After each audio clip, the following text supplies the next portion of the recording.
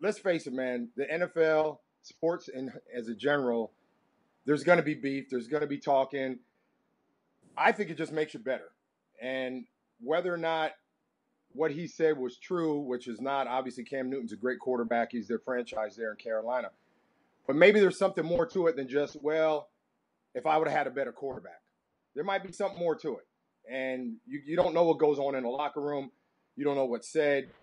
I saw them on the field yesterday, and the demeanor of Cam was just like, really, man, you said that. And I thought something was going to break out right there. It looked like it because Thomas Davis was right next to him, and Cam kind of pushed him to the side and said, hey, I gotta squash this beef for what you said. And it seemed like at the end they both just went their own ways. And I'm sure, I'm sure it'll be all right with them because they both were a pretty formidable duo there in Carolina for a few years. But that's just sports. Sports, you're going to have that, and you're going to have people talking, and you got to have thin skin. And then if it does bother you that much, you just got to squash it and you move on. What would you say to Kelvin Benjamin about all of this?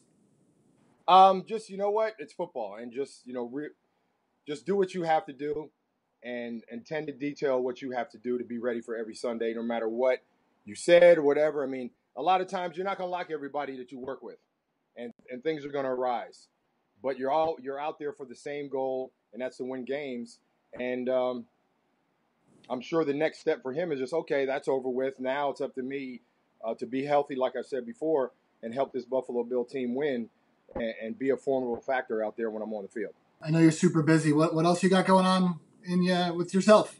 Well, I have a reading program, and it's a literacy program. My last name is Reed, so we started it in the Boys and Girls Club, which I'm a Hall of Famer with the Boys and Girls Club, like Magic and J-Lo and Jamie Foxx, and all these guys started in Boys and Girls Clubs, and they realized, how important it was for their success in life.